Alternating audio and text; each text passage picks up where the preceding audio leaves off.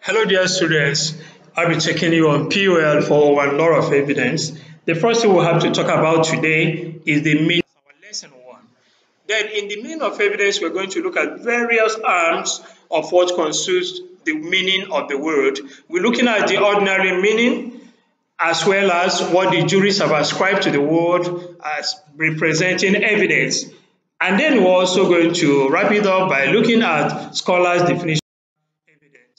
In ordinary man's view, evidence simply means something that shows that something has happened. For instance, you see somebody putting a toothpick in his mouth, the normal presumption that comes into your mind is that this person has eaten food. What you are doing must have replicated something that has happened.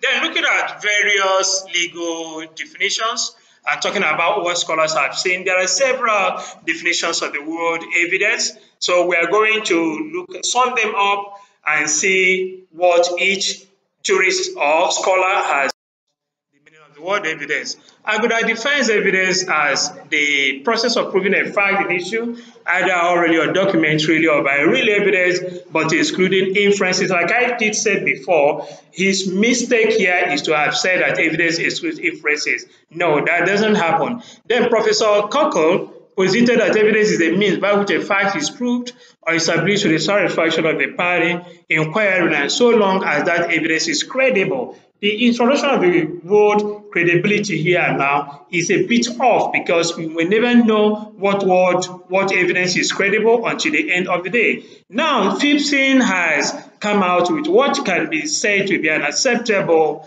definition of the term evidence, being the testimony, whether oral, written, or real, which may be legally received in order to prove or disprove facts.